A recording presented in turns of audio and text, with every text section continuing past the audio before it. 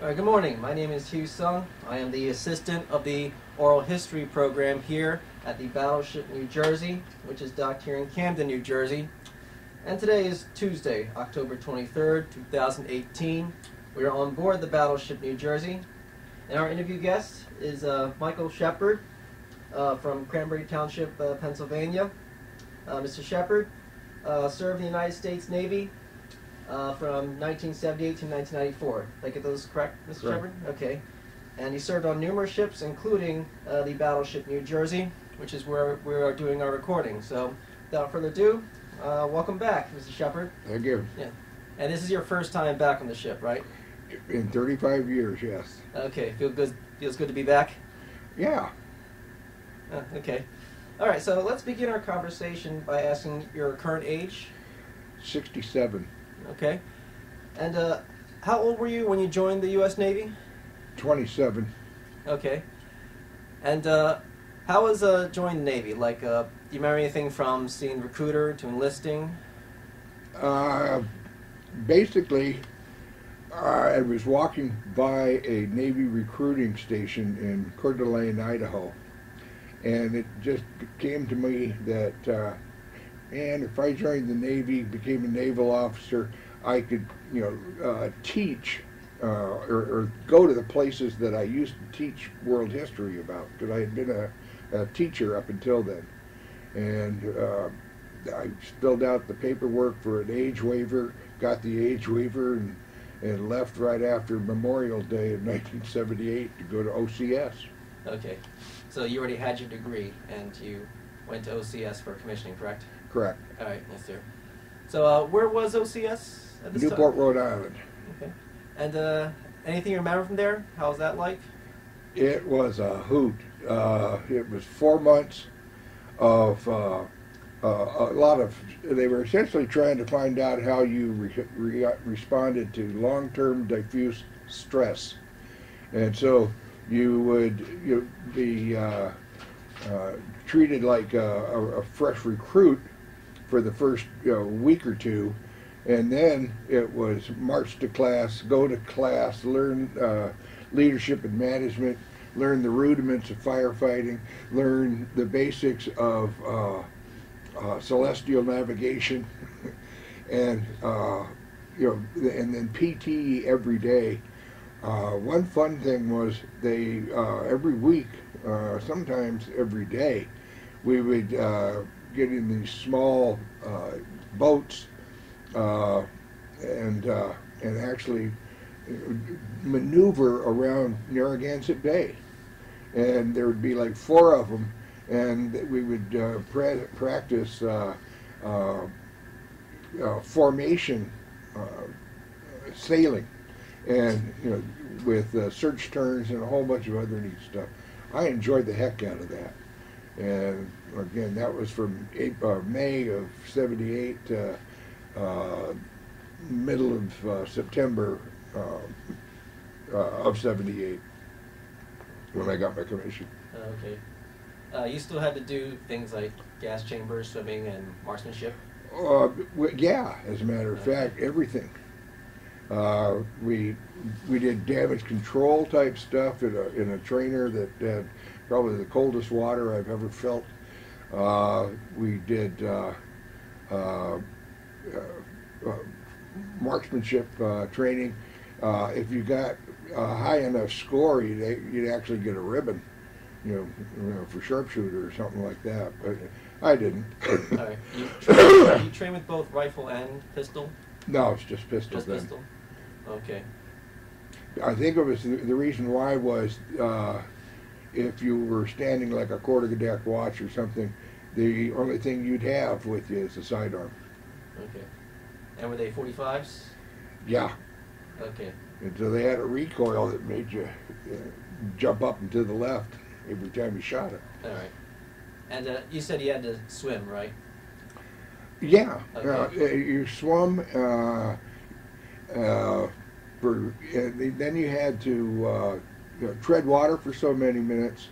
You also had to tie your sleeves and your pants off and basically fill them with air so that you could stay afloat even longer, you know. Okay. Yeah, they all go through that evening listed. Mm-hmm. All right, so after OCS, so what was your next step? The first thing they did is they sent me to my first ship for 4 months, and my eventually I was supposed to become the communications officer, but that would be after I went to the basic surface warfare officer school again in Newport. But for 4 months they had us go to our ships and essentially get our feet wet. And when I first got there, I was following the communications officer around, and then they needed somebody to help out in the deck department, so they made me the 2nd Division officer. So I was responsible for all the bosun's mates and the maintenance of the hull and line and things like that that were in the after part of the ship. 1st Division ran the forward part of the ship, and I had a 2nd class bosun's mate as my leading petty officer, and I learned a lot and had a real good time while I was there.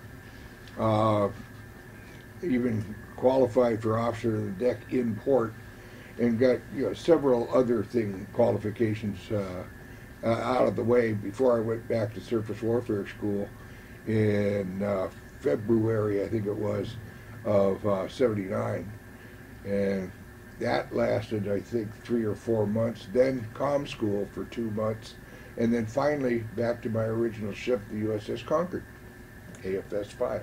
Okay. For the historical record, what was the Concord, the ship type? It was a combat store ship, AFS 5. Okay. And so it also served as the 6th Fleet Logistics Coordinator. And they had a big UNIVAC computer on it that handled all the requests for food and spare parts for the entire 6th Fleet in the Mediterranean. And it was up to our ship to consolidate all those requests, farm them out to other auxiliary ships, and then set up underway replenishment rendezvous so that all these pieces of food and spare parts could be distributed to the various ships of the fleet. And there was one time when our operations boss had to be sent off the ship because he was having a medical problem.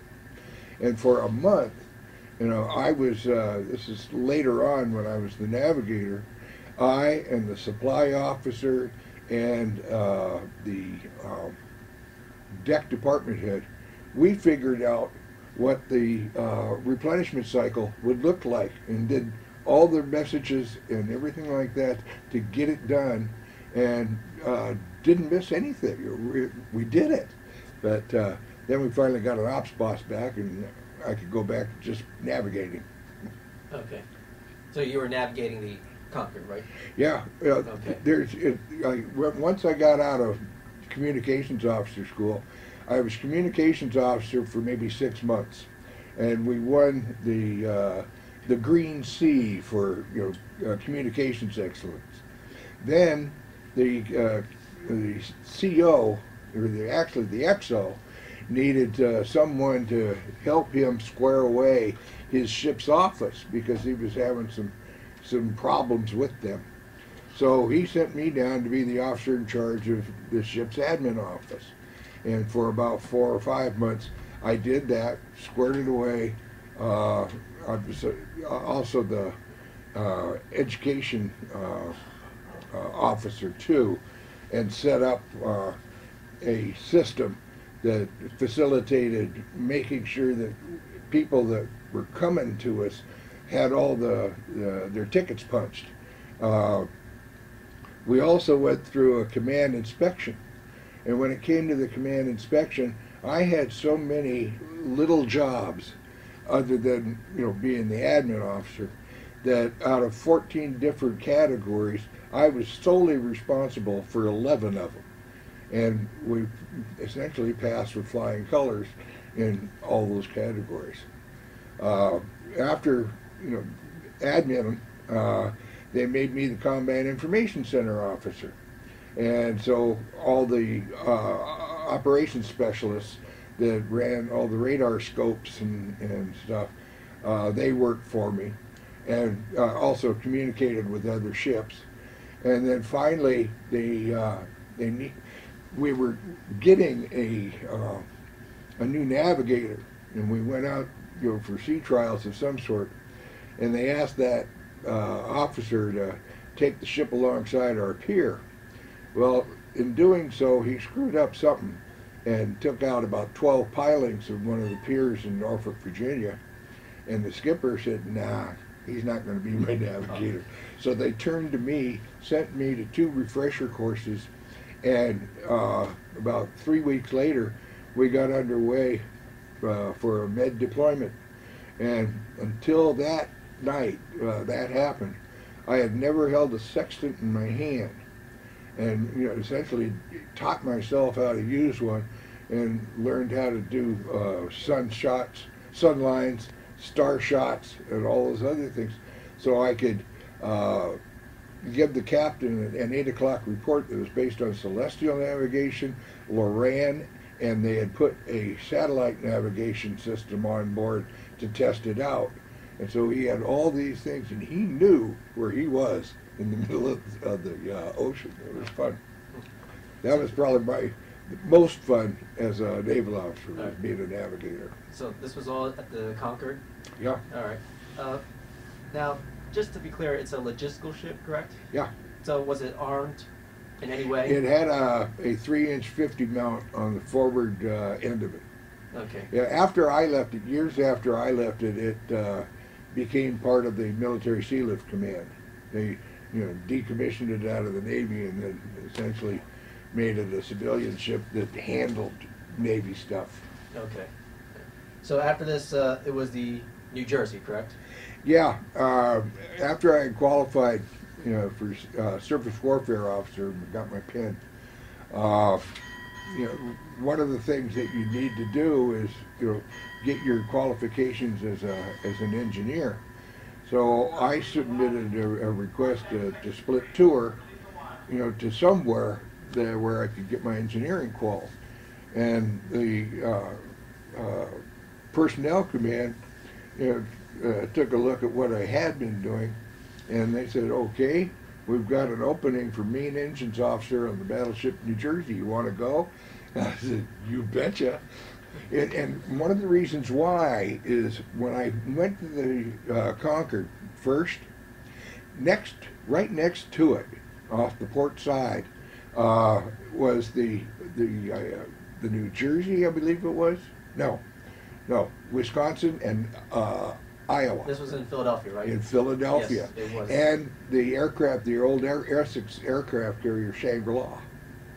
And I remember talking to 2 other officers. One of them was the communications officer.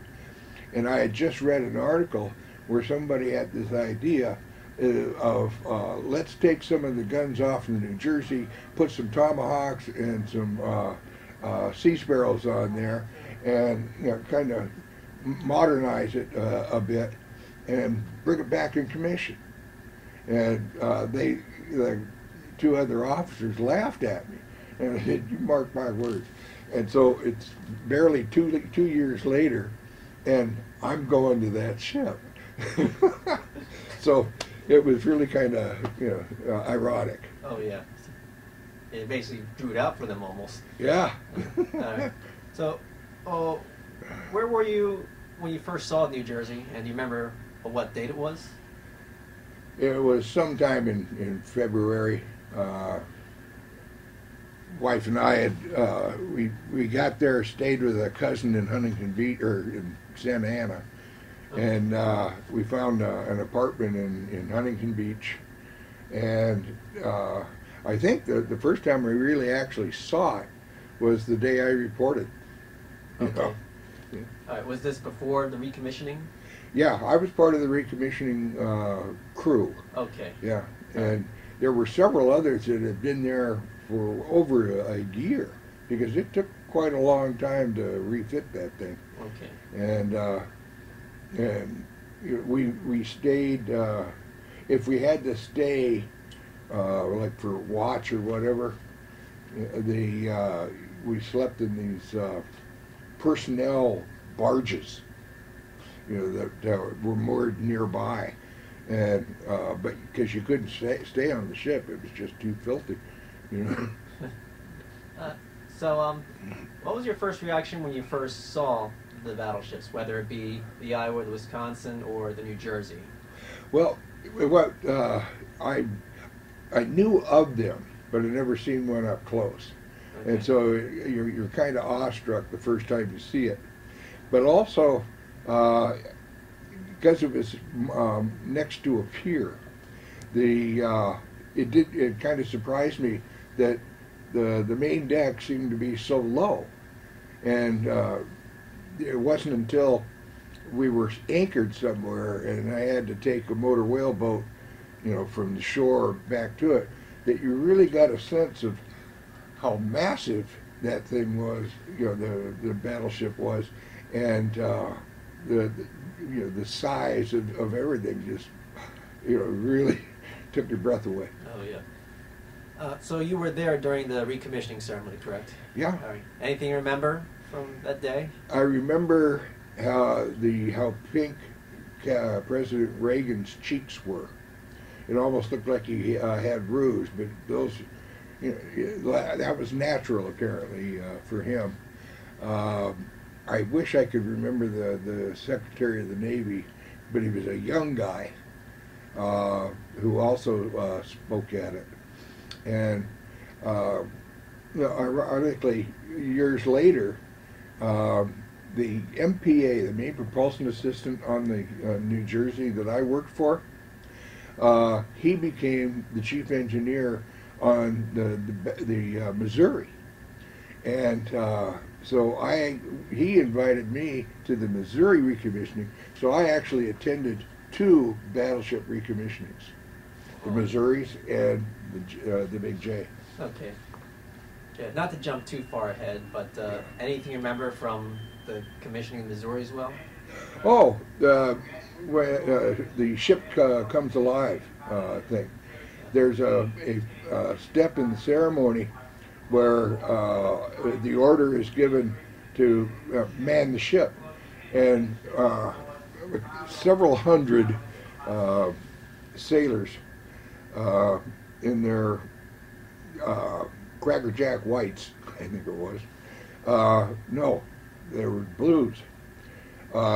Just come out of nowhere and run on board the ship through the various gangplanks that they had set up, and then they man the rail all around the ship, and it's really impressive.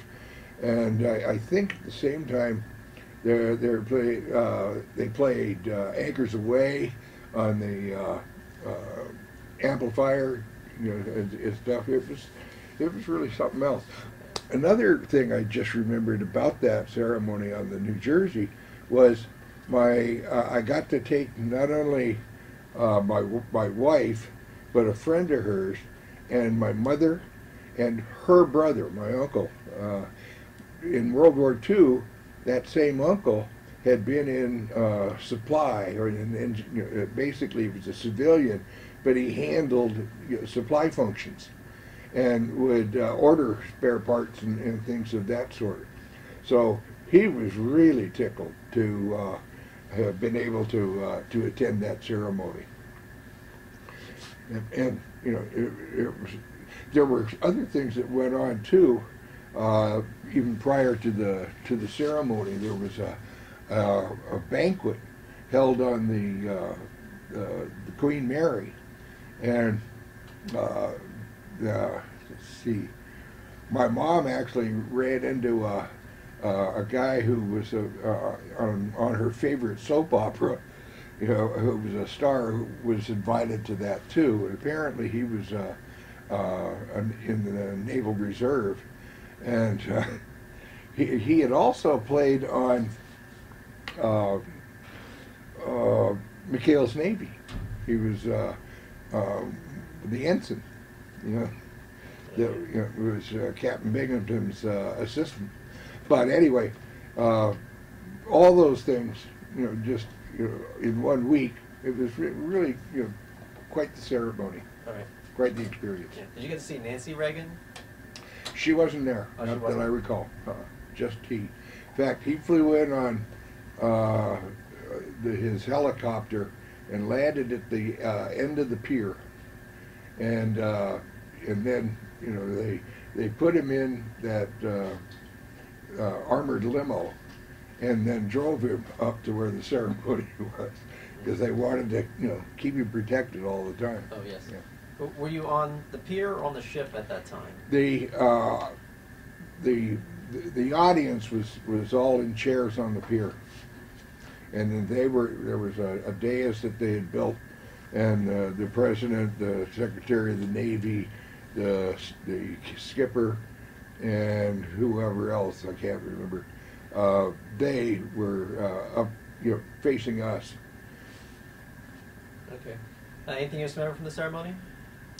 No, no. All right. Now you said there was family there, correct? Oh yeah. All right. Was this called Family Day? No. It was. We were allotted, so many tickets that we could give to friends and family, so that they could attend the recommissioning ceremony. Okay. I mean, the pier was huge, so there was plenty of room, and they built. Actually, there were almost like bleacher seats. There were regular chairs in front of them, and then those bleachers as well. So there were several hundred people there. All right. Were they allowed on the ship? Afterwards, yeah. Okay. They got tours and so on. All right. There was what we call a cookie fight in the wardroom, afterwards, where it was cookies and coffee and things of that sort. Okay. I just got a note that your daughters were christened on the ship? Yes. Okay. When was this? Okay. They were born April 22nd of '83. So it was about 2 or 3 weeks, maybe 3. It was either 3 or 4 weeks after they were born. And I had known of these ceremonies when I was going to communications officer school. There was a guy who had been in my OCS class who was a Navy SEAL, and he was a navigator as well, or a quartermaster. And before or after he got out of OCS, he kind of ran the brig on the station, naval station there. And I remember one day seeing this ship over at the Navy pier, and it had all these signal flags flying. And when I read them, it spelled out a name. And I went, what the heck? And then there was the local base newspaper had an article about it, and it spells out what the tradition is. But basically, if you're a naval, a Navy member, you can request that you have a christening held aboard the ship. So I went ashore in San Pedro, talked to a chaplain there, and he agreed to come over and do it. And basically what the tradition says is you hoist the child's name. Well, I had twin daughters, so they used both yardarms, and you hoist their names in signal flags. Well, one of my daughters is named Jennifer, so it took up the whole lanyard, or yeah, as far as her name was concerned. The other one's name was Janet. And then they take the ship's bell, and in our case, they took the quarterdeck bell, not the big, New Jersey bell, and they use it as the font. The holy water goes in there, And so they did the ceremony and so on. The one thing I don't think they did was after the ceremony, the names of the children are to be etched on the inside of the bell. You know, but one thing they did do is they entered the ceremony, the kids' names, my name, so forth, in the deck log. So somewhere in archives, you know, there's an entry that relates to that day in San Pedro when my kids got christened. Okay. Yep. Pretty memorable event. Oh yeah, it was. You said it was in San Pedro, California? Yeah. All right. That's where the Iowa is right now. That's what I understand. Yep. Oh, yes. That, you see, everybody always talks about Long Beach, but where the ship was San Pedro. Okay. You know. Now, the commissioning ceremony was at Long Beach, just for the historic record, was it? It was the same pier we always went to. So technically, it was still San Pedro. Oh, still San Pedro? But Okay. and basically, they connect to each other, you know. But in order to get to where the New Jersey was, you had to go over the San Pedro Bridge. And when you got on the other side of it, you're in San Pedro. Oh, I see. You know, keep on going a little bit more, and you end up in the Pacific. Okay. Now, during the commissioning ceremony, you had tours. Were they guided? I basically guided by the people that you know had invited other people. Okay. Ship's company, and there wasn't any specific route that had to be taken.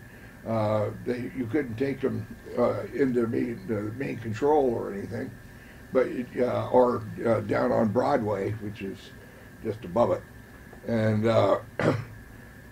but you could climb up just about any ladder on the outside. You could go down to the mess decks, you know, all these, you know, those kind of things. All right. Okay, so after all this, did you go to sea trials? We'd already done the sea trials before the recommissioning, because Okay. they had to pass them in order to, you know, get commissioned. The guy who ran it, the Operational Propulsion Plant Examination Group, was a retired on active duty former admiral, and you know, everybody was just, you know, really, you know, worried about what he would find and all that kind of stuff. Well, we did actually pretty well. One of the interesting things about that guy is he was the one who was the boat officer on the boat that got MacArthur off of Corregidor and saved him. And you know, he went on to, you know, basically make admiral. Oh. Yeah. All right. So, going out to sea in New Jersey, where'd you go next? Okay. There were several, you know, workups that had to be done before we got underway. But the original thing in June, in fact, it was my wife's birthday, June 8th, I think it was, of '83. We were supposed to go on a 3-month shakedown cruise. And during that cruise, we were to go to Honolulu, to Subic Bay, to Pattaya Beach, Thailand. There was Busan, North Korea, or South Korea, and there was a push to have us visit Australia as well. And so we went to Honolulu, we went to Subic, and then, we also went to Singapore. And on the way to Singapore, we crossed the equator. So I've got a certificate signed by Captain Fogarty from the New Jersey. In fact, I still normally I still carry the wallet version of it All right. So I'm a shellback. I'm a trusted shellback. Okay. Yeah. So you became a shellback on New Jersey. That's right. Okay. So while we're at the conversation, why don't you talk about that ceremony? It is bizarre. Basically you've got a member of the crew who is the person that has been it's been the longest time of anybody else on the ship since he crossed the line. Well, he becomes or acts as King Neptune. And then there's several others that form that man up Davy Jones' locker and things like that. On the morning of the ceremony, there's a couple of members of the crew who are taken and given a big jar of water and a funnel, and I believe they went to the fantail. And when they get word from the bridge that we're crossing, they take the water and they pour it into the funnel. Well, in the northern hemisphere, when water empties, it goes in a counterclockwise direction. When you're on the equator, it just goes straight down, and when you're south of the equator, it goes in a clockwise direction. I may have this backwards, but that's really what does happen. So a couple of guys have to do that, and then you have to go through an initiation where you crawl through there's a series of bags that were filled with old food from the mess decks, and so you really got trashed out. Then you came out of that, and you went in front of King Neptune, and King Neptune would decide whether or not you had to, imbibe or take the truth serum. Well, truth serum was like hot sauce and vinegar and anything else that they could come up with that would make you gag, and you had to try to keep it down, and it wasn't easy. But then finally, when you were done, and it was kind of to help clean you up, you took a dive into the royal swimming pool, which had been created on the mess decks or on the flight deck, and they had filled it with water, and you could slosh around there all you want, but you wanted to be one of the first to go through it, because if you were one of the last, there was so much stuff in there you didn't want to go in. But it was fun. It was really hilarious. I do remember, however, the guy that was tapped to be King Neptune was a gunner's mate first class who had been called back out of retirement in order to help run one of the turrets. And there was a Master Chief OS that who had been in the Navy for almost 40 years, and he was absolutely certain that he was going to be big King Neptune. And when they looked at everybody's record and found out that first class gunner's mate, turns out he had crossed the line in 1943, and that Master Chief in 1944 or 45. So Master Chief didn't get to be King Neptune, and he was fit to be tied. Oh, another thing they had you do before you went through, you had to wear a pin that said WOG on it, because if you hadn't crossed the line yet, you were a polywog. And so we finally got to take those things off when the ceremony was over. Yeah, that funnel thing is something new. I haven't heard anybody mention that yet. Oh, yeah. Now, I heard that they whacked you with fire hoses. Oh, yeah. That was to help prod you along, Oh. get you going. And they called them shillelaghs. Another thing is right after they got you up, I mean, they made a heck of a lot of noise and got you up out of your rack. They took you to the mess decks for breakfast, and breakfast was ham and eggs that had green food coloring on it. So it was green eggs and ham. Wasn't real, didn't look real good, but it didn't taste bad either. So that's one other thing I remembered. Okay.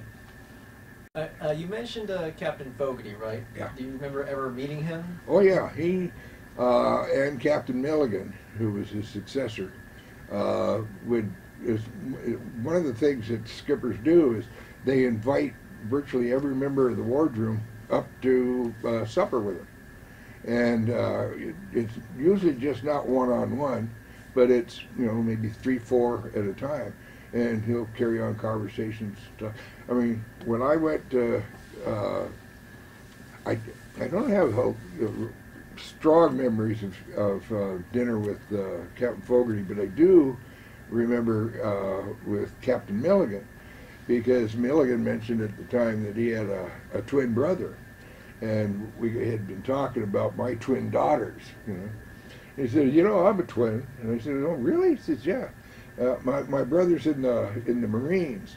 Turns out he was a 3-star general in the Marines. And his brother, my skipper, hadn't yet gotten his first star.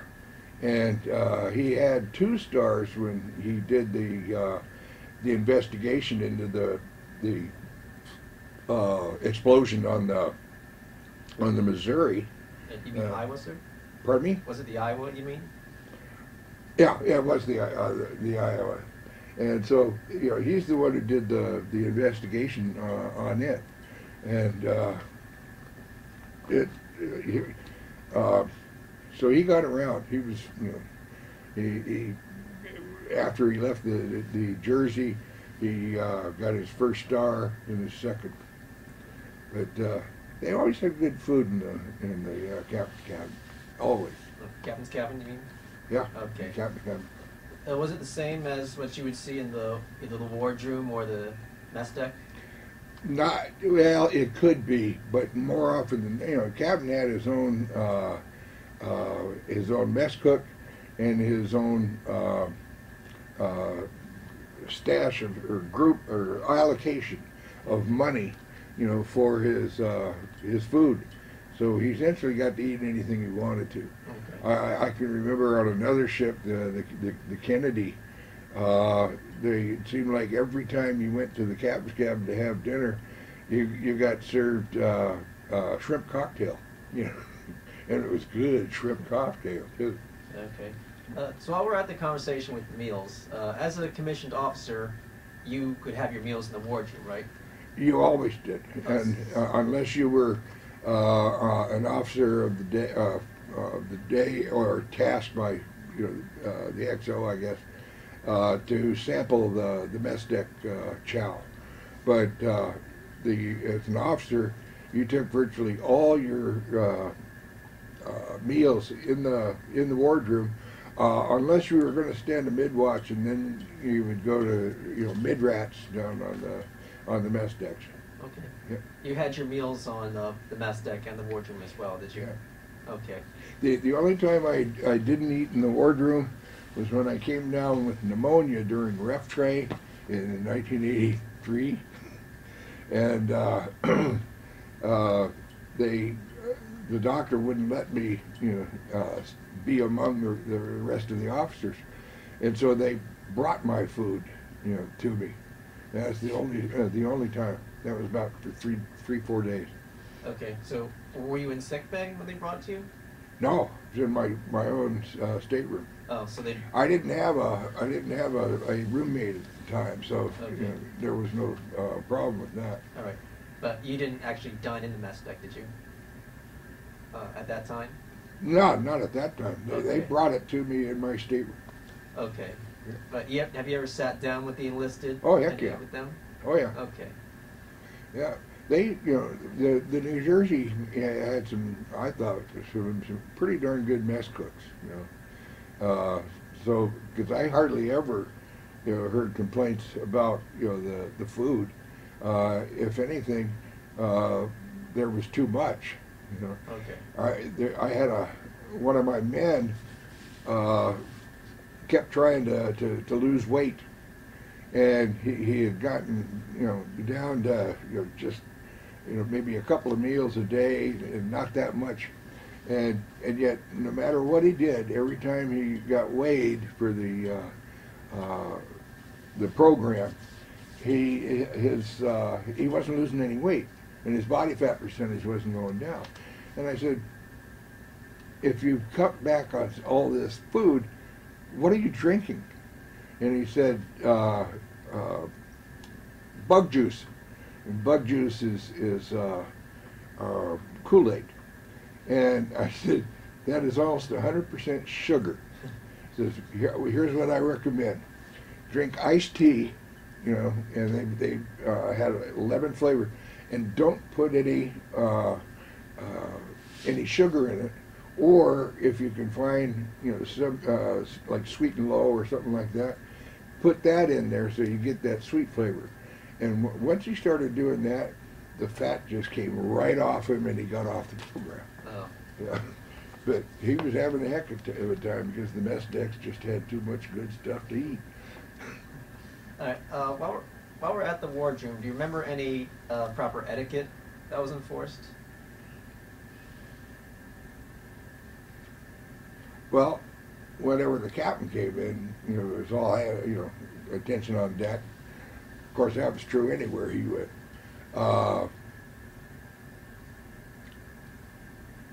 I don't recall anything specific.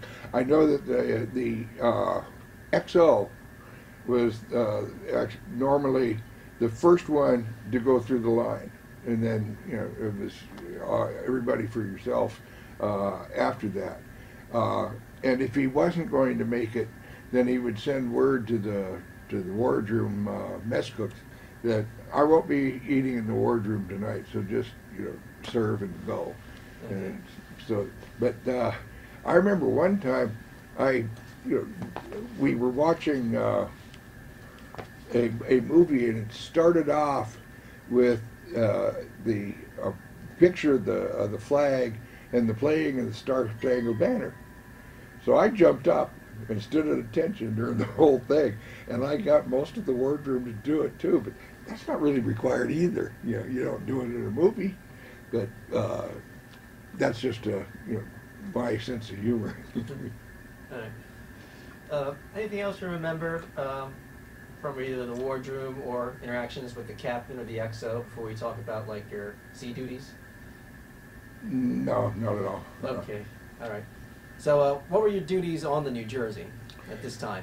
Okay, my office was the main engine. I was the main engines officer. On any other ship, it would be the M division officer, but there were 4 main engines, essentially where they took the steam and then used the steam to turn the shaft and the propellers. And so I had 170 men who worked for me, an E9 to kind of run everything, 2 E8s to help him, and 4 E7s, one for each of the 4 engine rooms. Later, we got an ensign on board, and he became my assistant. And essentially what he did is he took over running all the men who worked in the shaft alleys, and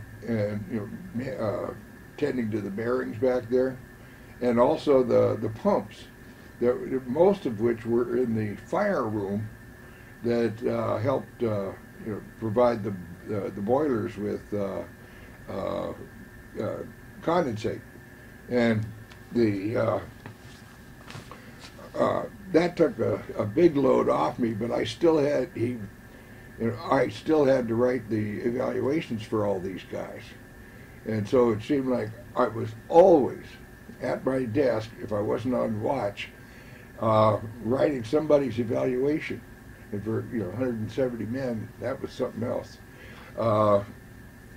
Before I left, I actually wrote the command endorsements for 3 of my men who were either going up for that were going up for LDO or Chief Warrant Officer, and one of them was a frocked chief.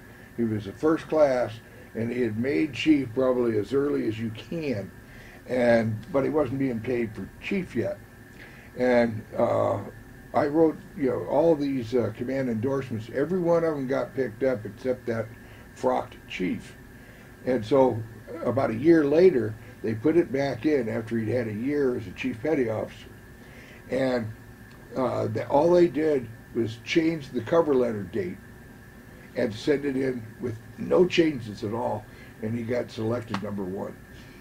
Later in my career, when I was at the Atlantic Fleet Training Command, he once again worked for me because he was running the firefighting training in Fleet Training Center. It's right near Jacksonville, but it was not Jax. So yeah, it was. That was where it was. Or no, Charleston, Fleet Training Center, Charleston. And so technically, he worked for me again. He was an interesting guy too because he collected baseball memorabilia, and he had a baseball signed by Babe Ruth, a bat signed by Joe DiMaggio. I mean, this guy, he was something else. Yeah. Interesting. Okay, so when did you arrive to Beirut, New Jersey? It was mid to late September of '83. Okay. And we had come across came out of the Panama Canal, raced through the Gulf of the Caribbean, and off of Roosevelt Roads, Puerto Rico, Captain Milligan relieved Captain Fogarty. We had a change of command right in the middle of the water.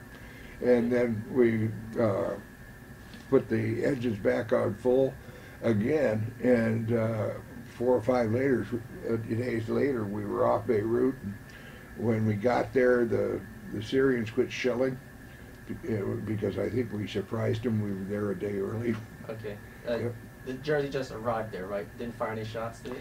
No, it wasn't until January that we ever returned fire. I don't think maybe there was a time in early December, but the big shelling was in January. Okay. Yeah. Prior to arriving there, you were kept informed, you and the crew were kept informed about the conflict over there, right? Oh, yeah. Okay. Yeah. In fact, there were, before we went to the mouth of the Pacific side of the Panama Canal to go through it, there had been on the news an incident where I think there were 4 service members, U.S. service members, that were killed in Beirut. And they said, await further orders. And I put 2 and 2 together, and I said, man, we're going to Beirut. And so we had to cut all the scuppers off the side because they would grate on the sides of the walls of the locks in the Panama Canal. Without those scuppers on there, the Battleship was the last major ship that was specifically designed to fit through that Panama Canal. So we fit through it, and then the HTs had to, build new scuppers and put them on there whenever they could. But it was quite the experience. One of the things I remember about that day going through the canal was there was a Princess cruise ship going the other way in the lock right next to ours. and there was guys are throwing them belt buckles, Battleship belt buckles, and stuff like that as souvenirs. And there was one guy who yelled over, says, "Is there a petty officer?" You know, I can't remember his last name over there. "He's my son," and I knew him, and so I called down to main control. Says, "Get somebody to relieve MM2, whatever his name. I can't remember his name, and have him come up to the flight deck because there's another ship going by, and his mom and dad are on it." And within about 2-3 minutes, he shows up. They get to say hi to each other, and then, you know, see. We went up, they went down, and we continued on. And you haven't experienced there's nothing like the experience of being on something as heavy as a battleship and being raised about that fast. I mean, you're going up about 20 feet in just a matter of seconds. And that's the power of hydraulics, of water. Yeah. Oh, yes. It was something else. Oh, yes, indeed. Okay, so yeah, we're on the topic of Beirut, Lebanon. Did you remember first arriving there? Yeah, and all we did was, as the term is, cut holes in the ocean for for months.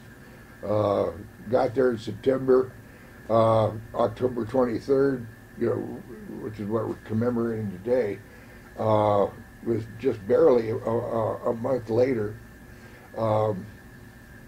and you know you could see the city, you could see people. You know, at night you could see tracers, you know, from gunfire and so forth. You could see explosions where people, you know, were blowing something up. But there's, you know, as far as what we did, it was essentially the same thing every day, and you finally got to the point where you had to find something to get your mind off it. So I kept going to the library and getting books and reading because it helped you cope. Can you tell us the events leading up to the unfortunate fateful day? I was kind of insulated from it as far as being in engineering, because I wasn't on the bridge. I was down there. I mean, I wasn't. I would find out about things because we were able to read the message traffic that related, and I was so busy trying to run that division that all I knew about what was going on was what I read in my message traffic. Others, much junior officers, were actually having to qualify for bridge watches. So they were more attuned, like that ensign that I mentioned before, with what was happening, outside the mains. But I would find out about it from the main propulsion assistant officer or the chief engineer when he would do 8 o'clock reports, and or quarters in the morning. I had, speaking of quarters and 8 o'clock reports, it was so hard to muster all the men that what I ended up doing was I would talk to the master chief and the senior chiefs and the 4 chiefs, and that was quarters. And then they would go and spread the word of what I had just put out to their divisions at night so that they could stay up on top of things. I would write out and then mimeograph or Xerox off a thing that I called the M Division Mail. and I drew a picture of a buoy on it and called it the mail buoy. And I would write, tell the crew what I'd been told at 8 o'clock reports, and I would distribute it to each one of the engine rooms so that they could pass it around and find out and keep on in touch with what was going on. So, you know, as far as the lead up, there never was any kind of a feeling other than they were constantly, noticing, that there was fighting going on. There was a civil war going on in Lebanon, and the R Division officer every once in a while would have to go over there to help the Marines with certain things. Same thing with Chief Korchinski. He would go and troubleshoot the electronic gear that they had, and but as they were leading up to the morning of 23 October of '83, the bombing of the barracks was a big surprise. They hadn't done anything like that before, and they didn't do it after that either. Even though they probably tried. Do you remember meeting Master Chief Korchinski? Yeah. Okay. Yeah, a couple of times. It was in passing or on the quarterdeck, but I knew of him, and I was kind of impressed with him, because here was a guy who himself was a marksman, and he was essentially. Yeah, they said he was a leader in being selected to represent the U.S. in the Olympics in Los Angeles in the summer of '84. And they say that he would have qualified for it. I don't know where he got the time to practice, but he probably was just a crack shot, period. But he was a relatively big guy, and I remember him showing me around. I think it was either CIC or CIC a few times, and CEC, which is where they controlled the big guns. Okay. So after the bombing, a lot of the crew members went ashore, right? Yeah, there were several that volunteered.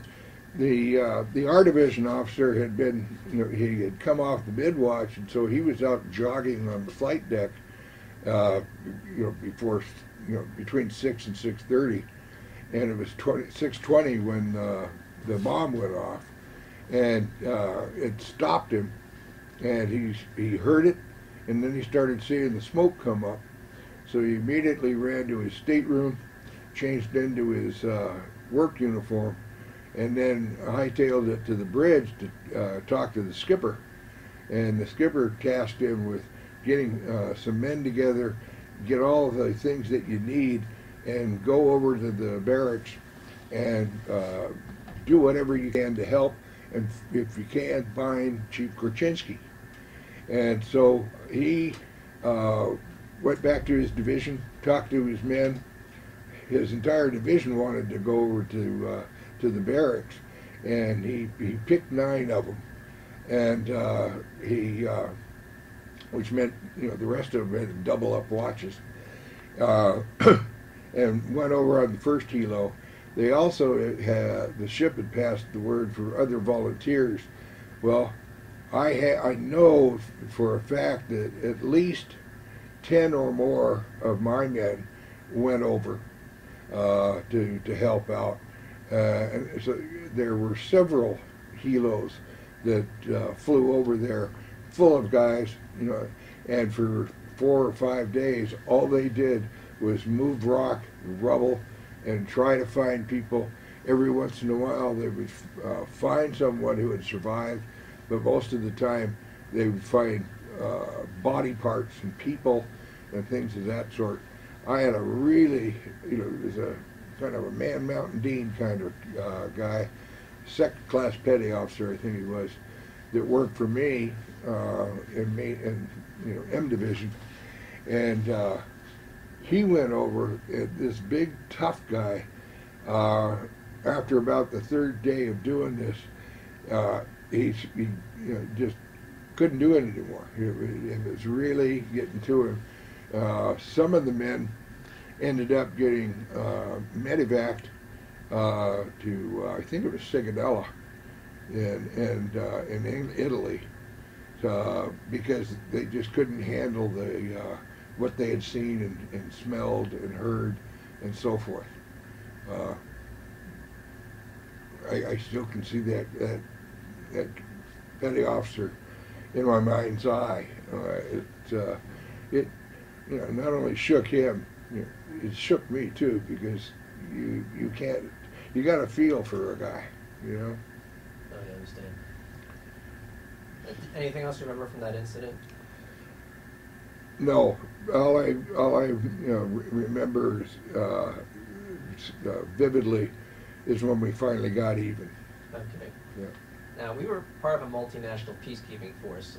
Did you ever interact with any service members from the other nations? Yeah, but we never got to go ashore, so it wasn't ashore. At one point, a French corvette, which is kind of like a frigate, invited members of our wardroom over to their ship and to give us, to say hello, give us a tour, have lunch, and so forth. And it must have been 6 or 7 of us that went over there, maybe 10, and had a nice lunch, light lunch, and they showed us all their engineering spaces and things of that sort.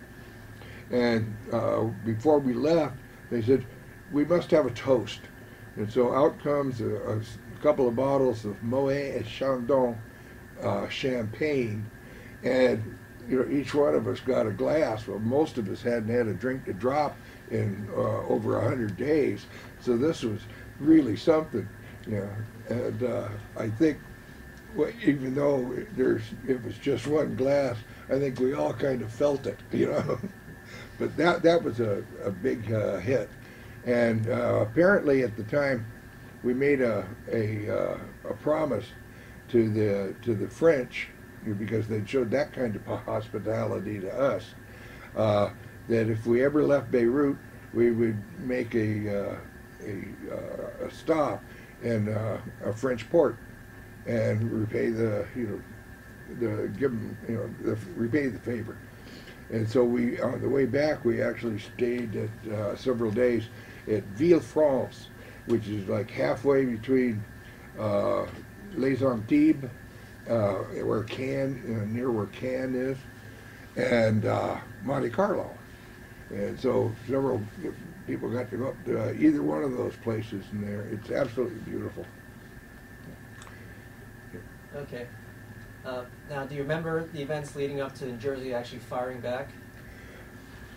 Yeah, I had, they had set up R&R flights because we didn't know when we were going home. And I was on the second iteration of them in early January, actually late December, early January. And so I got to see my twins take their first steps and be there, for them.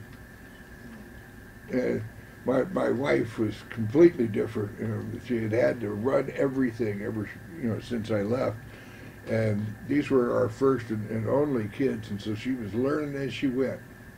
I got to fly back the morning after the 1984 Super Bowl that I believe the Raiders won. And you fly back, you fly into Larnaca, Cyprus, and then they put you on a helicopter and take you out to the ship. And so that was like mid-January, and it was either late January or early February that we finally opened up. And I can remember being in the wardroom, and it got dark kind of early, there, and having supper, and all of a sudden the whole ship shakes, and we started shelling them, and it shelled all night. And luckily, I think I had a mid-watch that night, so I didn't really need a lot of sleep. It was I was going to be up anyway. But they shelled all that night, and at least half of the next day, and really did a number on the command and control positions and guns that the Syrians had on the hills, technically mountains, above Beirut from where they'd been shelling. And years later, they declassified the battle damage assessment, and essentially it said that it showed the pictures of the emplacements on the top of the mountain before, and afterwards they were gone. There wasn't a thing left. So the 16-inchers did their job. Yes, certainly. Do you remember the 5-inch guns firing as well? Yeah, they did. We'd get in real close to shore, and every once in a while they'd shoot them. The mess cooks didn't like that, though, because whereas the big guns are attached to the keel, when the big gun shot, it only kind of made the ship shudder. But when the 5-inch went off, they're only attached to the deck that they're on. And there's quite a pop to them, and so when they would shoot them off, then you would feel or hear a louder bang, and then it would literally shake the ship. And the reason the mess cooks didn't like it is all the stuff that they thought they'd cleaned out of the overhead came out of the overhead, and they had to clean all of it up again. And every time the 5-inch shot, especially, they had to get out their dustpans and brushes and clean off as well as they could. I mean, one of the best things about the wardroom was where the salads and stuff was, that that was covered, so it never got hit with any of that debris. But it was you had to watch where you were sitting if shelling was going on and you were trying to eat, because if you were under a pipe or something running through the bulkhead, stuff could come out. Okay. Anything else you remember from the shelling at Beirut? Just that it seemed to me like when it started, especially, there was a kind of a roar that went up from the crew. You could hear it, on coming out of the main spaces if you were on Broadway, and you could hear it through sound-powered phones if you had them on, at that time. So the crew was really happy that we were doing something. Okay. All right. So after this, you left Beirut? Yeah, it was just a few months later. Things apparently were quieting down, and the Iowa was getting closer to being ready to come out and relieve us. And so I wasn't involved in it, but apparently they were making preps to leave early, Okay. because things had quieted down a bit. And I can remember getting up one morning in April, and I was going through the relieving process because I was getting ready to transfer. And so I didn't really have a lot to do then, because I'd already turned over everything to my replacement. And let's see, my stateroom was just after the wardroom on the port side. And so what I would do is come out of my stateroom, go forward to the ladder, go down the ladder, hang a right, and I was in the wardroom. And often they would leave one of the watertight doors to the weather open because it helped ventilate the ship. And this time it wasn't open because it was still kind of cool out. But I took and opened it and kind of peered out, and it started looking around. And normally you looked off the side of the ship and you saw mountains. And I looked off the side of the ship and there were no mountains. And I looked to where the sun was, and I realized we're heading west. And we never headed west. It was always north and south off of Beirut, you know. So I said, oh my God, we're going home. And sure enough, a few days later, we visited Villefranche. We're there for about 3 days or so. Okay. And then we pick up anchor and leave the Med. And just before, well, just as the ship was passing Rota, Spain, Rota sent out what we call a mic boat. And several of us who were transferring got in it, went ashore, probably waited a day for a flight, and then I flew out of that. What's interesting is when the kids, my twins, were 6 weeks old is when we left on the shakedown cruise. The day I got back was their birthday, their first birthday. Oh, wow. So that was really cool, I thought. Okay. You left the ship April of '84, was it? Yeah. Okay. Now, before we leave the New Jersey, you remember Bob Hope and his entourage coming on board? Yeah, okay. I remember the whole thing. I sat off to the right of the stage, which would have been on the port side, and I was relatively close, and I had my camera with me, and I took pictures of Bob and Brooke Shields and Vic Damone and everybody else that was part of his troupe. And when we got home, and I thoroughly enjoyed the concert. The Art Division officer got tasked to be the escort for Brooke Shields too. We always thought he was the luckiest guy ever. And we also saw Wayne Newton give a USO performance, and his was outstanding too, and I took pictures of it. Well, when I got home, we still were living in Huntington Beach. I hadn't transferred to my shore duty station yet, and I took my film over to get it processed and get the pictures. Well, I'm not sure how he got my phone number, but it must have been something I had to fill out. But when this guy started, doing these pictures, and he realized who they were of, he actually asked me, "Hey, do you mind if I make some blow-ups of these, and I can hang them here and use them as examples of my work, that kind of stuff?"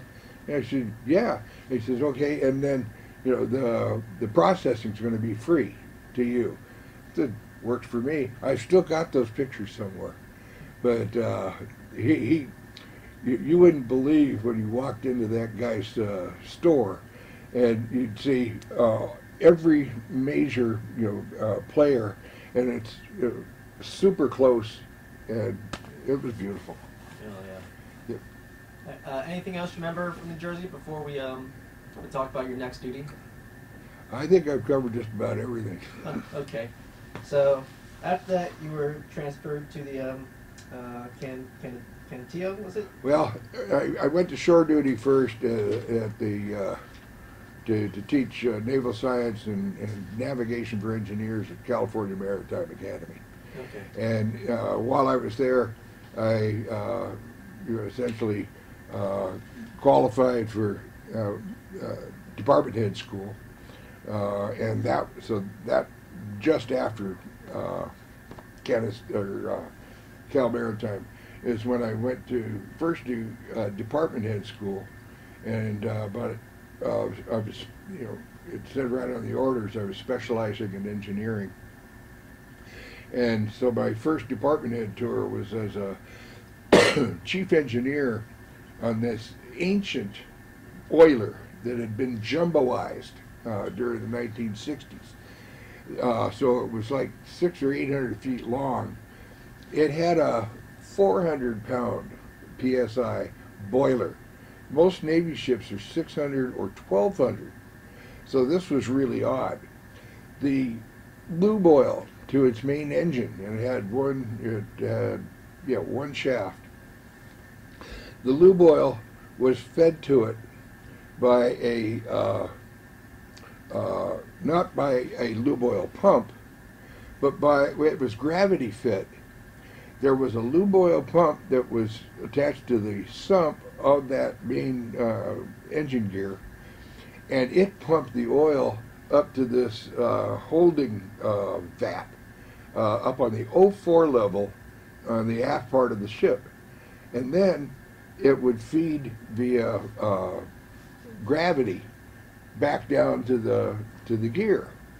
The system was set up so that if for some reason we lost all, the pump went out or something like that, there was still enough time for that oil to fill the sump, and we could get the shaft locked until we fixed the pump. But it was really a strange ship as far as engineering was concerned. My stateroom was right outside the forced draft blower room, and forced draft blowers operate at 3,000 RPM or 3 kilohertz, and I slept with my left ear up most of the time. And as it turns out, all that forced draft blower whine when we were underway made me partially deaf in my left ear. When I went to the JFK, my stateroom was also near where the forced draft blowers were, so it had bombarded it again. So I got a little bit more than 30% lost there. Okay. But when I reported to her, she had tried to pass the Operational Propulsion Plant Examination, or OPI, at least twice, and couldn't do it because it was just so old and things just didn't work right. So I take over for a guy who darn near did it, and we try it once, and we came that close, and something went wrong, and we didn't pass. We finally tried one more time. We got one of the problems was we'd get the ship underway, and then the lube oil would get cloudy. Well, you can't operate that way according to OPI. And so what we did, usually in a day or so, it cleared up. So we got underway and we're out by Chesapeake Bay Light, and the oil clears up. And so we brought the OPI members out to the ship via boat, and then went through the OPI again. This time we passed it, and we were the first ship of that class to ever pass OPI. In fact, I think we're the only one that ever did. But that's if you're wondering where all this white hair came from. That's the experience that turned my hair white, because it was a constant battle to keep that ship going. All right. Are we talking about the Canisteo? That's the Canisteo, right? Okay.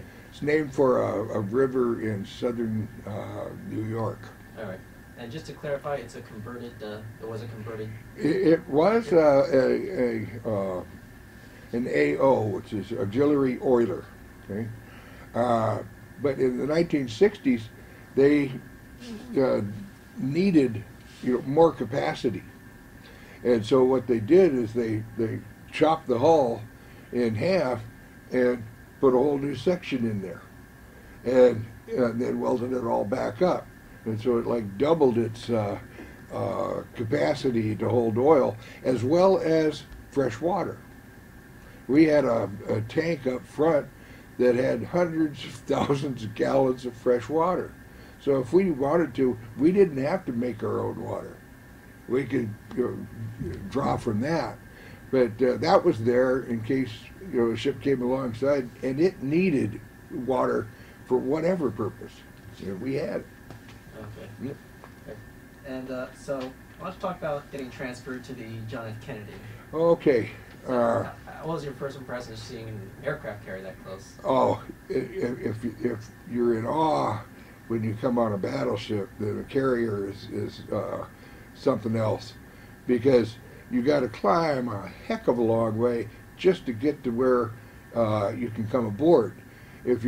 Most carriers, they'll have some kind of an access to the main deck that's in a bulkhead. It doesn't look. It's not where the flight deck is. The main deck is way below. So it was massive. I mean, the mooring lines were about the same as on the New Jersey. The anchors were about the same as on the New Jersey.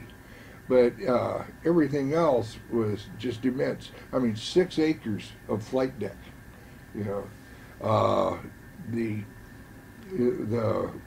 The bridge being on the '08 level. I mean, it was crazy big.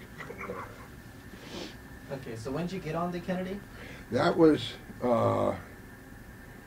June, I believe, of 1981. What? Let me think. No, 84.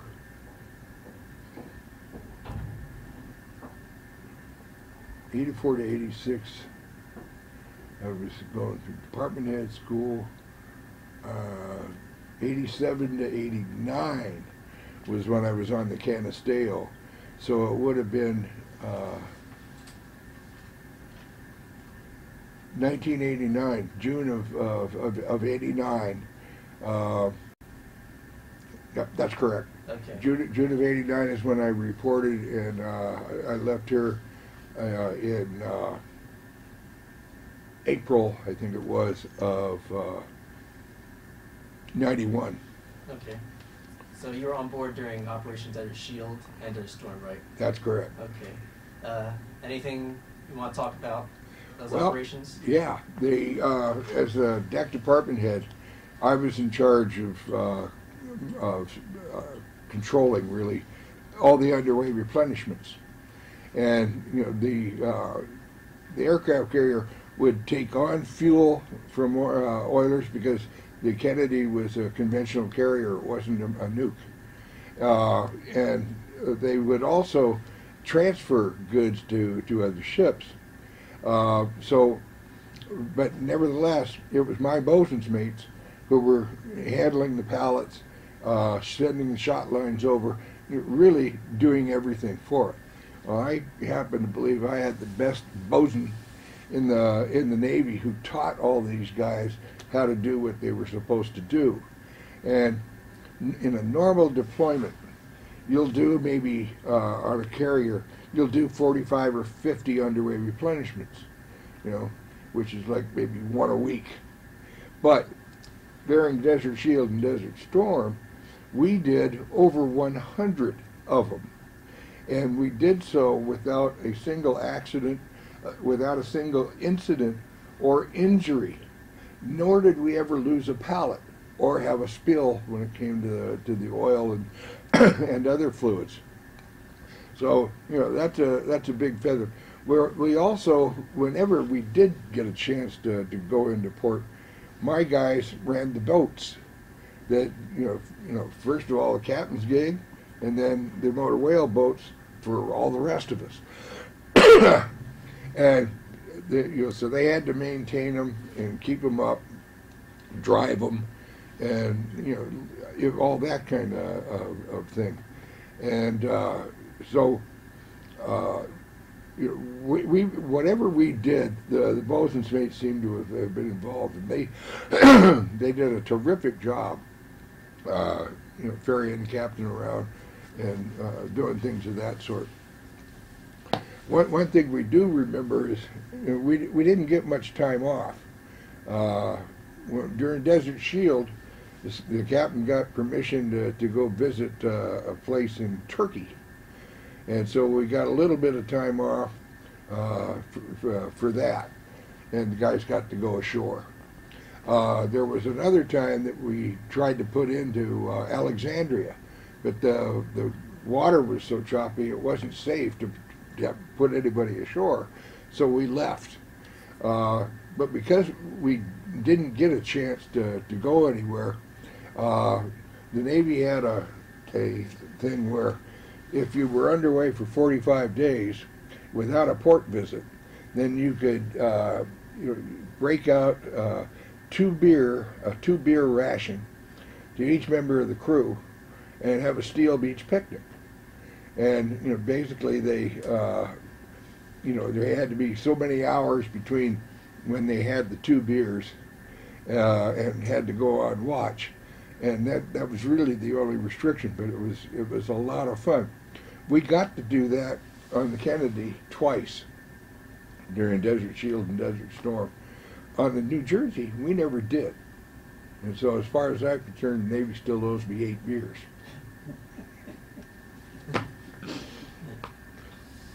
Very good. Now, events leading up to Desert Storm, Desert Shield, Saddam Hussein invading.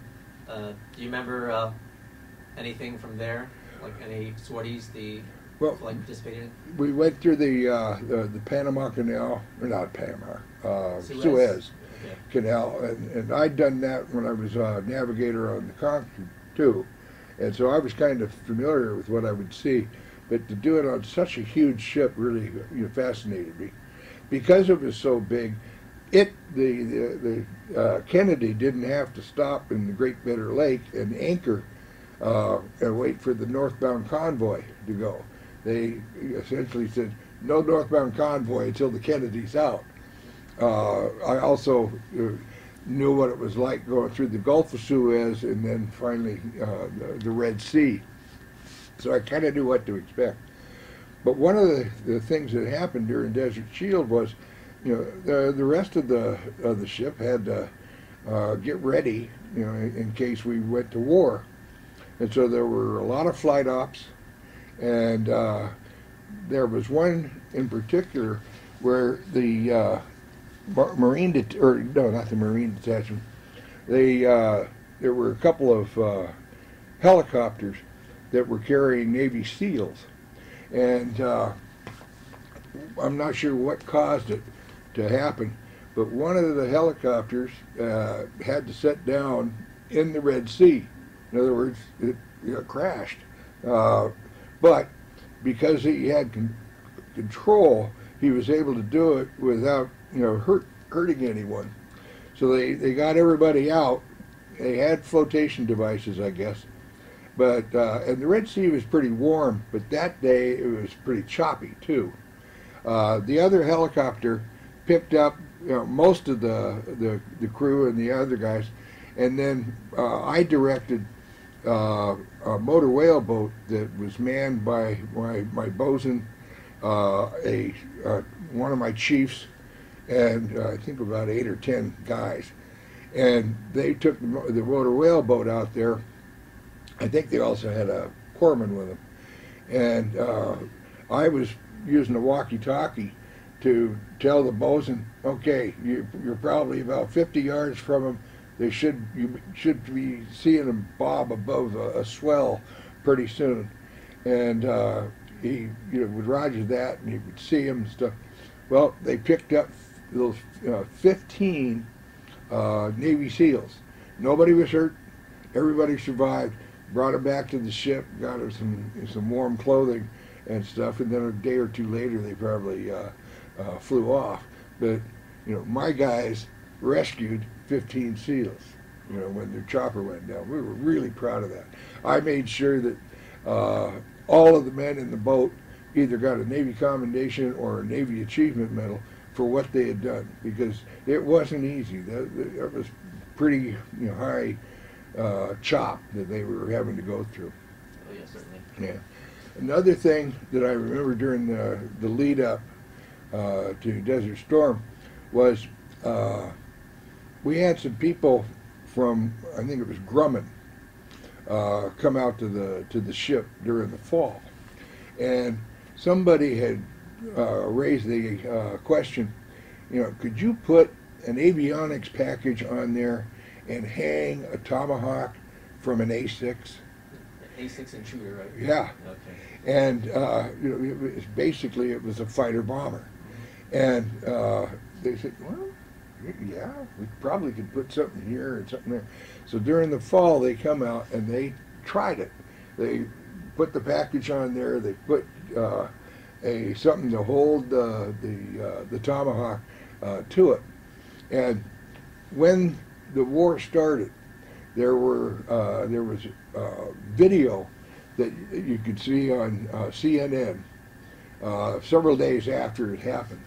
But they had rigged, a camera was rigged to the nose of a Tomahawk. And it was sending back live TV to probably the Kennedy. And you could see it approaching this brick building, and it had a fire escape coming out from the second story. And at the top of the fire escape, there was a door with a glass, pane in it. And what that Tomahawk did was came out of the sky. You could see the building, you can see the door, you can see the glass, and then you don't see anything anymore. It was that accurate. Well, that A6 that shot, that was the one from the A6. First time it was ever done. And I don't know if they've ever done it since. But it was fascinating. We knew, what those things could do. Okay. Anything else you remember from Operation Desert Storm? Yeah. One of the interesting things is when they launched all the sorties to do a number on Baghdad. There were ships shooting Tomahawks. There were planes that I think were shooting Tomahawks too, but mostly ships. And they had, some of them had quite a few of them. Well, one of the neat things about Tomahawks is you can set waypoints, navigation waypoints, so they can, even though you're south of where they were shot from, the device can come in from any direction. And so we were messing with the Iraqis because they would see, a Tomahawk come in from the north, and so all the anti-aircraft would be shooting that way, their guns, anti-aircraft guns. And then another group of Tomahawks would come in from the west, and so they'd swing over there. As soon as they started shooting that way, one would come from the south or the north or the east. They didn't know where to shoot, So that was, I was really proud of that. I thought that was really clever that we figured out how to do that. But it's also one of the things that forced them to capitulate so quickly. They gave up real quick. I can remember seeing the video of their vaulted army, in a straight line, walking through the dunes, to wherever they were going to be held. Oh, yeah. Quick. Quite a time. Yeah, that was a swift conflict. Okay, so after Operation Desert Storm, you returned home? Yeah, Okay. and by that time it was, that was March of '91. And in April or May, that's when I transferred to Commander Training Command, U.S. Atlantic Fleet, or COMTRAILAND. Okay. It doesn't exist anymore. It got absorbed into Syncline Fleet. Okay. So, right. But when I went there, I was the staff engineer, because of all my engineering experience.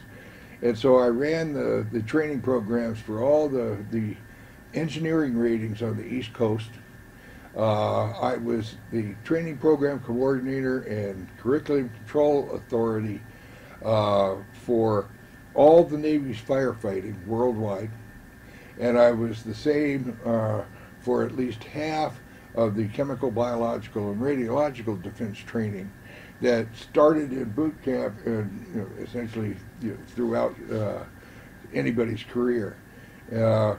As part of that, I would have to go to training program requirements meetings that invited members of the fleet, officers and enlisted, the guys who were teaching those, like say, enginemen or boiler techs or whatever. And they would make, the teachers especially, would make recommendations about, we need to modify this course to do that, or we need to add this course, because a machinist mate needs to know that, and so on. And so it was a lot of fun sometimes, and you learned a lot when you sat around and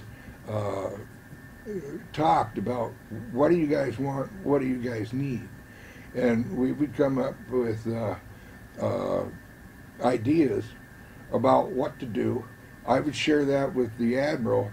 The admiral would say, sounds good to me, make it happen. And then it would go to Land Fleet, and Land Fleet would have the final decision. And then Chief of Naval Education and Training would essentially make it happen for the rest of the Navy, because when you talk about rate training, that's Navy wide. One of the most interesting ones of those meetings that I ever had was the last one I ever went to, and it was at Great Lakes near Chicago. And my name is Shepperd, spelled S-H-E-P-P-E-R-D. And the assistant to the Chief of Naval Education and Training was also a guy named Shepperd, and he was at that meeting, but he didn't spell it the same way I did. He spelled it like Alan Shepperd, the astronaut, did. Okay, so you got two guys at the meeting, two different spellings for the same name. Okay, or at least it sounds the same. Then there was a Master Chief who came from the fleet. I had served with him when he was on the John F. Kennedy. And and his name was Shepperd. His was two P's, A-R-D. And then there were two others. So now we've got three in the room, all named Shepperd, all three spelling it differently. Then there's a commander who came from the fleet, and there was, I think, a first-class engineman who came from the fleet. And both of them were named Shepperd, and they both spelled it differently. So we had in one room 5 people running that show, all with the same last name, and neither one of us spelled it the same. It was funny as heck. We had a picture taken of all of us because it was just too unbelievable. Oh, wow. Now, the Kennedy was the last ship you served in, right? Right. Yeah.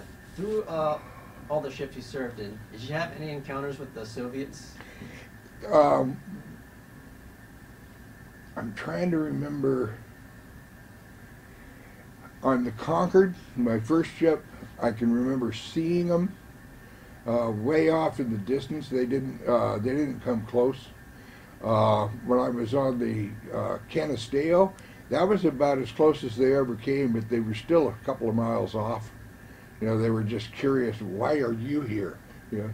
We'd see a lot of Russian freighters, because they did trade with all the countries in and around Europe too, and you could tell what they were because they'd have the hammer and sickle on their smokestack, but never had any close calls with them.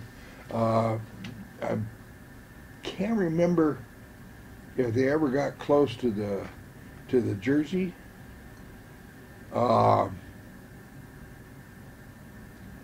I know they didn't get close to the Kennedy. They may have gotten close to the planes that they were flying, but they couldn't get past any cruiser or frigate that was part of the protection for the high value unit. Oh yes. Right, so you left the Navy in 1994, right? Right. Okay. How was your process of leaving the Navy? And why don't you talk about like your post-Navy life briefly? Okay. The process is essentially like going to a different command, but you go through a turnover to your replacement first, and that really doesn't take that long. If you've got your things in order, then it's just a matter of sign here, sign for that, sign here, and I relieve you, I stand relieved. And then what's interesting is when, in my case, that happened in June of '94. Well, I've still got until September before my release date is, and so they essentially let me take some leave and come up to where we were going to live in Pennsylvania, and I put in resumes to try to get teaching jobs and stuff, but really wasn't very fruitful.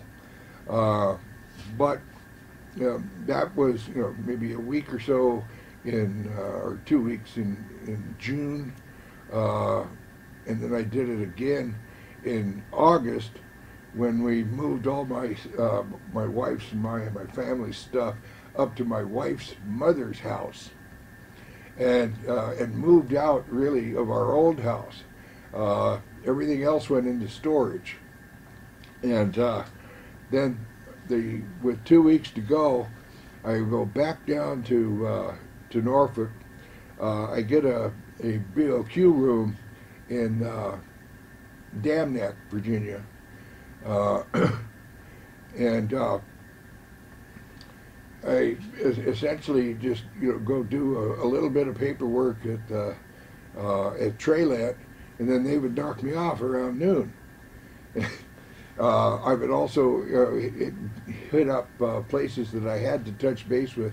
I had to have a physical before I left, so I had to pass the physical. There was a run that you had to accomplish, and I got that done too. You had to go to a PERSEPDET, a personnel support detachment, and talk to the dispersing clerks and others. And what they would do is essentially make sure everything was accounted for correctly, and that I was set up for my retirement and the amount that it would be. And then there were also classes that they set up for guys that were retiring or retiring, leaving the service. And they essentially taught you the same kind of things: who to contact, where do you or your family go to get new or replacement ID cards made, and then finally the day I left, I had to go to the support detachment at Norfolk, and I was on my way home, and I had to wear my I call them dress khakis, and what they did was they made your retired ID card there, and I still got it somewhere, and just had it replaced just about a year or so ago, and my wife's as well. But that was the very last day, and I climbed in the car and hightailed it back up towards Pittsburgh. Okay, so we're just about getting to the conclusion of the interview, so the next question is going to be the final closing questions. So the first one is, you said this is your first time back on the ship, right? Yeah. How does it feel to be back home here? Oh, it's terrific. I was able to, I was shown around, And when I first got here, and they showed me the signature wall, and I found a place long enough for my name and what I was on here and how long, and started looking around at all the others. Well, today when I gave my presentation, I actually gave mine and the one that was written by the guy who had been the R Division officer, Mike Holmes.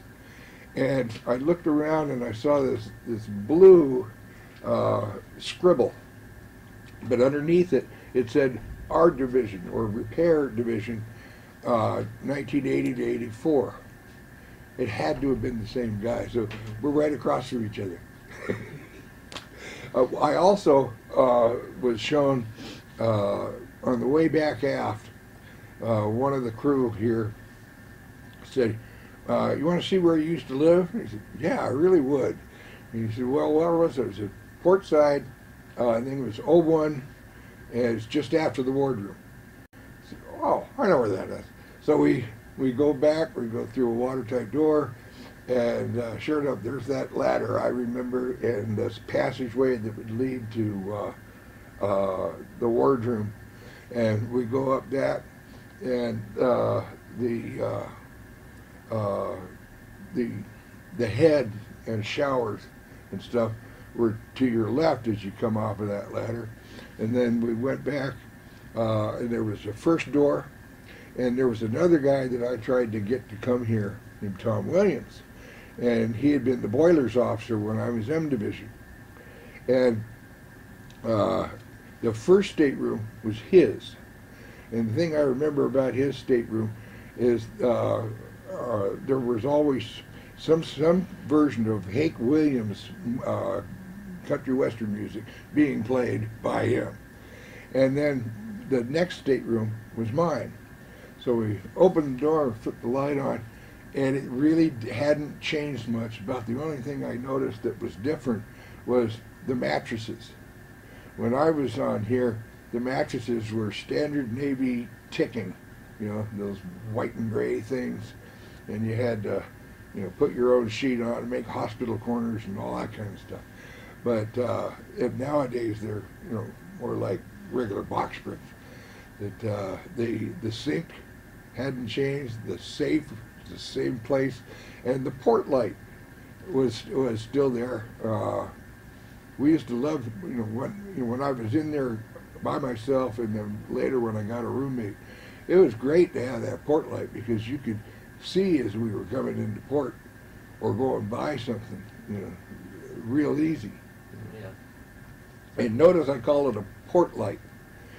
If it opens, then what is left is a port hole, but the fixture itself is a port light because it lets light in.